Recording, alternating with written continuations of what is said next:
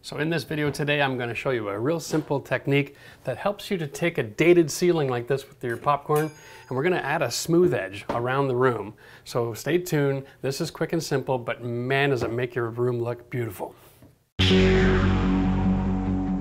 All right, so a couple of things you need to do in order to do a smooth edge ceiling is, depending on the height of your ceiling, if you're regular 8 foot, then a 4-inch blade is good. If you have a 10-foot ceiling with texture and you want to do a smooth edge, you might want to go 5 or 6, because after you do the smooth edge, you could also add a small crown. So you'd look to have a little bit of smooth edge after the crown as well. That's a preference for you, but basically what we're dealing with here is a popcorn textured ceiling. Now there's going to be two situations you're going to run into. One, it was just sprayed as a texture finish and then they walked away and nobody's touched it since. Or two, somebody's come along and done you a favor and painted it. That's sarcasm, folks, because if this has been painted, it is a lot more work to clean off. Basically what's going to happen is, instead of this, you're going to have up there like a chisel trying to take that all off. If it's painted, it doesn't come off clean and smooth like this, okay? That's really nice. And what it does is it leaves a little residue, and you can take a little sanding block, give it one shot, and then you're ready to add a smooth finish. If it's been painted, you're going to be going 2 or 3 coats. You're gonna get ridges. It's a little bit of a mess, okay?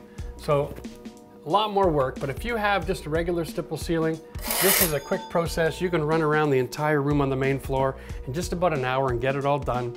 And this will take your house from about a 25-year-old looking home to something that's very modern, because new homes today are all about the smooth edge. And just while we're talking about this, if you have a new house and you've got a smooth edge ceiling, one thing in common that all new homeowners have is they have nail pops in their smooth edge. The funny thing is, I'm pretty sure this is where the smooth edge concept came from, because the guys that are installing the drywall on new homes, all they do is take nails and hammer the ends in, and then they screw the middle. Well, those nails inevitably always pop and they rust and they discolor and they make a mess. So when you're doing service work, if you have a smooth edge, all that nail pop is in a smooth finish. It's easy to come in and reset the nail and then put a little mud there and brush on some primer and walk away. Because don't forget, your new homeowner warranty is just to restore everything back to prime, and they'll leave it looking ugly. So you probably own a house with got a smooth edge full of little patches and primer marks, and you don't know what to do with that to make it pretty. Well, if you don't want to paint it all over again, you can use this technique. You can just take a little bit of compound after you fixed it and do one more coat all around your room. It'll only take you about an hour. And so that's one way to make it look pretty. And you don't have to paint it when you're done. That's the best part. If you use the white compound I'm going to show you, you get a nice smooth white compound with a soft texture. And if you have to do any more repairs after that, it's just touch it up with the compound. No painting, no brush marks, no overlap. That's the way to maintain your home. Anyway, so let's get into the process here. We're looking for, and it's a little tricky because don't forget, this is an inside corner. So there's paper joint here, which means it's not square, all right? It's gonna be curved at the top here. So that's why you're gonna get texture and you wanna use a little sanding. Set the corner in there. You might wanna even put a little bit of pressure on this edge just to define that line, okay? If you let it run wild, it'll go a little bit crazy on you. A little bit, speed is not the thing here, accuracy is. All right, there we go. Same thing going the other way, into the corner, a little bit of pressure, maintain your line. Nothing worse with your smooth edge than having your line all over the place. Okay, just get your little bit extra. Now, the only other thing you need to do for an inside corner is come from the other direction, put a little bit of pressure on that blade, and that is it, okay? Take your sanding block, which is just a little bit shorter than your knife. This is about 3.5 inches wide. That's why I like it, because I'm not really worried about sanding out at this edge. I want to sand out here and in the middle. So I can go right tight to the corner and get a nice clean edge. A nice clean edge here means that when I'm putting on my mud, I'm not going to be getting all kinds of bumps and ripples, which makes my process a lot faster.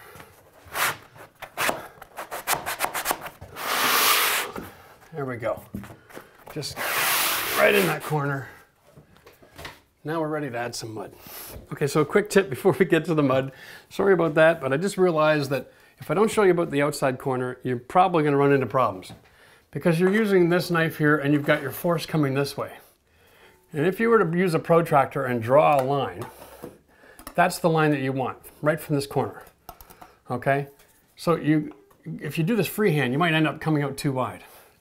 So what you want to do, set your knife there, all right? And really gentle, just like a protractor. And you want to just get majority of this work done. And in here, instead of one scrape, you're going to go 3, 4, or 5 times. Move the pressure on the knife from the inside corner to the outside corner. Take a few passes, make sure it's nice and clean. All right, there you go. There's your secret. And then you come back from it from the other way. Make sure you don't go past the corner.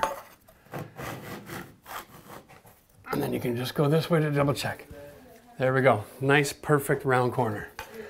And then just continue making a mess.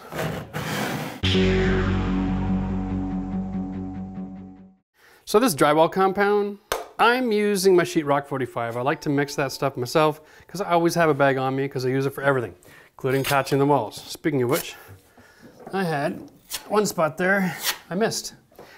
And we're about to paint, so I better hurry up and let that dry. We have nice simple corner. I'm gonna just run my knife in here. It's amazing how poor the mud job is in a house when they're gonna do a textured ceiling. They just know they're gonna get away with murder, so they just slap it all together.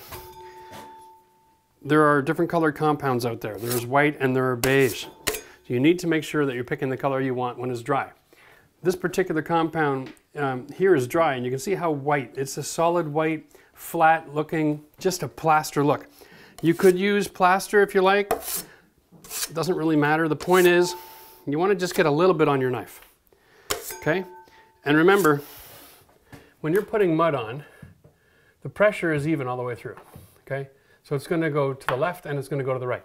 You don't want too much mud coming to the right because you don't want to end up with a big ridge here. That'd look a little bit gaudy. So I put it on my knife like this. Leave the end, okay? And you're just putting on barely enough to cover the surface. Okay, you see that? I'm not leaving anything on there that needs to be sanded off. I'm just adding enough to fill in all the little divots. And then when I have it full, I'll come back with a little bit more, knowing that I'm forcing it outside, slowly working the fill on the outside to my line. Trying to avoid getting a ridge there. So lots of pressure here. And what you'll find is you'll get used to how much pressure it's going to take to fill that nice without having a huge ridge. And once you get that perfect blend, you'll be able to move a lot faster, okay? So here's the idea.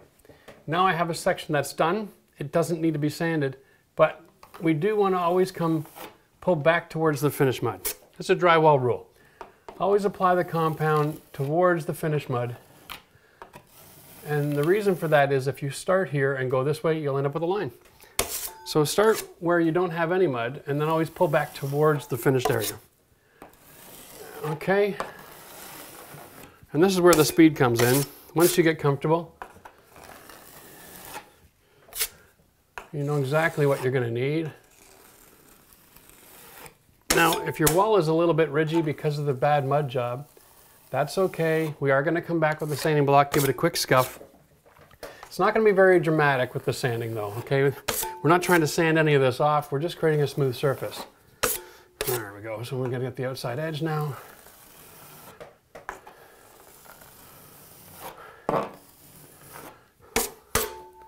Very important, you want to have that line on this outside corner, okay? When it's dry, that will look amazing. There we go, folks. Smooth edge 101. Nothing really to it. Okay, so when you're mudding the outside corner, it's the same process, but because you're doing a corner, you're going to have interesting issues with the pressure on your blade. So you might find that you're going to do too much.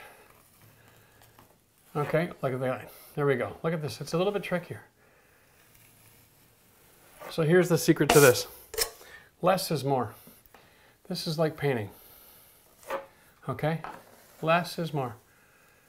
Pay attention to one side of the corner than the other. So I'm going to focus on the outside edge first. Nice and slow. And I'm actually going to pick up any mud that's left over that I don't want on that ceiling. All right. And I make sure I draw my straight line here. There we are. Now you'll notice on my hawk, I'm taking the mud out of this pile and I'm cleaning it off over here because I'm going to get little chunks of stipple and I don't want it in the mud pulling across and then dragging a line. So I'm going to sacrifice that 3 cents worth of mud and let it go to the garbage. Now this time I'm only putting mud on the inside of the knife and I'm going to focus on the inside of that corner. All right, now I'm having an issue here because the corner is taped really poorly. If you're having problems, you just come at it this way and this way. And leave a little extra mud on there. Don't sweat it, because when we're all done, we're going to come back with our sanding block and just a quick pass will clean it all up. So if you're having an issue with this spot, making it pretty and smooth, just put a little extra mud there. We'll sand it back later. No problem. All right, so we're at that point now where my 45-minute drywall compound is dry. I love using the 45 because I like to get on with my life. So now that it's dry, I'm ready to do some sanding. You're gonna need to do a little bit. Like I said, when you remove a texture, you leave a texture. So now your mud isn't gonna be perfectly smooth. All you gotta do is run your sanding block into your corner and give it a couple of passes, all right? Nothing too extreme here. Just get rid of all those ridges, all right? And then you want to take the heel of this brush and you want to just put some pressure on it and drive it along that straight line. And put the pressure on the inside towards this area here and smooth out whatever's there. And if you're not happy with it, go touch it up again. There we go. Okay. Now, when you get started with this process, you might find you might need to go around the room a second time. Don't be disappointed. It's not a big surprise. Like I said, when you remove a texture, you leave a texture. So this might need a second application. That'll be really quick and simple just because you only have little imperfections that you want to fix. And here's the secret. When you get off your ladder, take a couple steps back, have a look from 6 or 8 feet away. You'll be surprised at all the little things that are bothering you when you're up here nice and close. You can't see when you're standing on the ground. And that is the rule of building. If you can't see it from 6 feet away, it's not a problem. If you want to go through your whole house on a ladder and look for imperfections, you will be surprised what you will find, all right? So that's it, smooth edge in a nutshell. Remember, if you don't paint it, you can always repair it without having to paint it again. So keep it nice and simple. Well, that's it for the smooth edge video. And if you love this information, then love the video. Give us a thumbs up. We are big fans of interaction. We want to be in touch with our audience. We want to know what you're liking and what you're not liking. So in that vein, hit us in the comments below. Ask questions. We're here to help. Remember, I answer those questions all the time. And check us out on Instagram. All right, we'll talk to you again next time.